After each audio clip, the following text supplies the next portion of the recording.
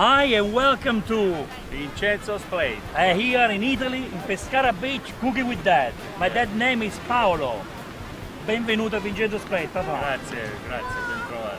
So we're here in our hometown Pescara, famous for the seafood, for the fish. So today we are making a beautiful meal that you will love.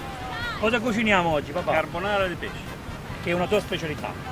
Sì, pare che piaccia. It's called Seafood Carbonara, which is not the normal carbonara. It's a version that we make here in Pescara, that Dad created here in Pescara. So to make seafood carbonara we need 600 grams of calamari, 400 grams of king prawns and prawns, 200 grams of mussels, 6 eggs, extra virgin olive oil and parsley to season the dish.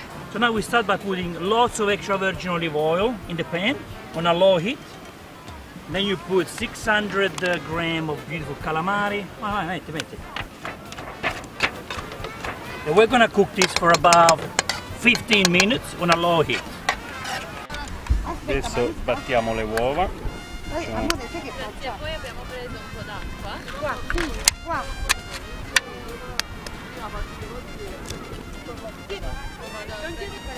Un pizzico di sale.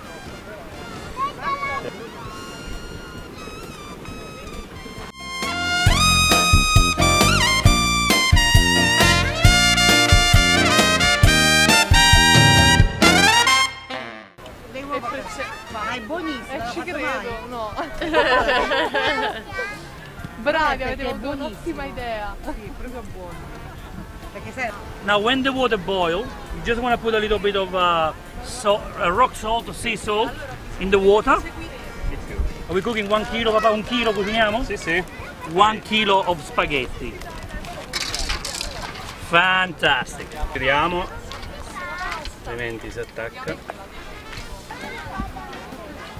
We got Abruzzese seafood fish, Abruzzo pasta and Abruzzo bellis.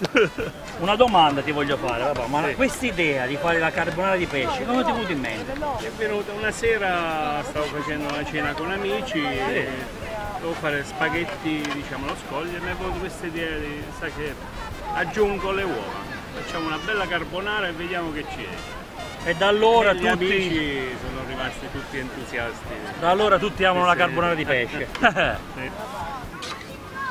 Metto i gamberi, ok? Vai.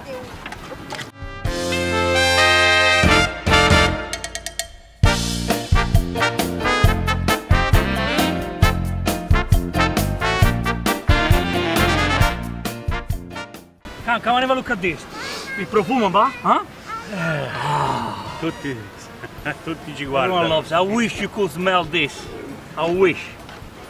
Now guys, this is not an authentic Italian dish. Questo qui, papà, non è un piatto autentico, giusto? L'ho autenticato io. Bravo. Because Italian cuisine is always creating new dishes. La cucina italiana crea sempre delle cose buone. Siamo creativi.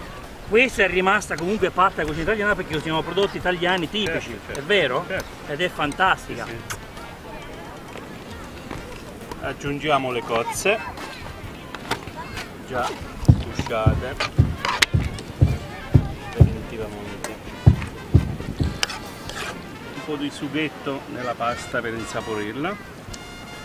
So to give a nice flavor to the water into the pasta. Yeah. Now you put it in here so that the pasta will absorb the rest of the water that is left in there. Now for this Spaghettoni quadrati.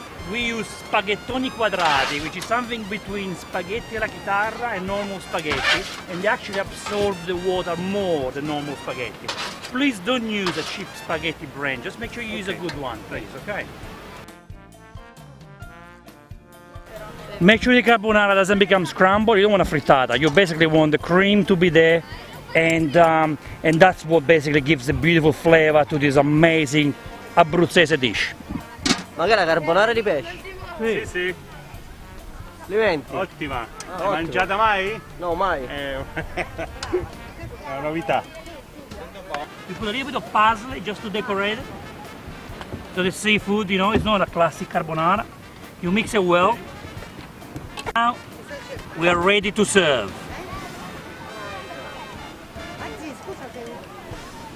Complimentoni, grazie per questo invito che ci avete fatto, questa sorpresa inaspettata.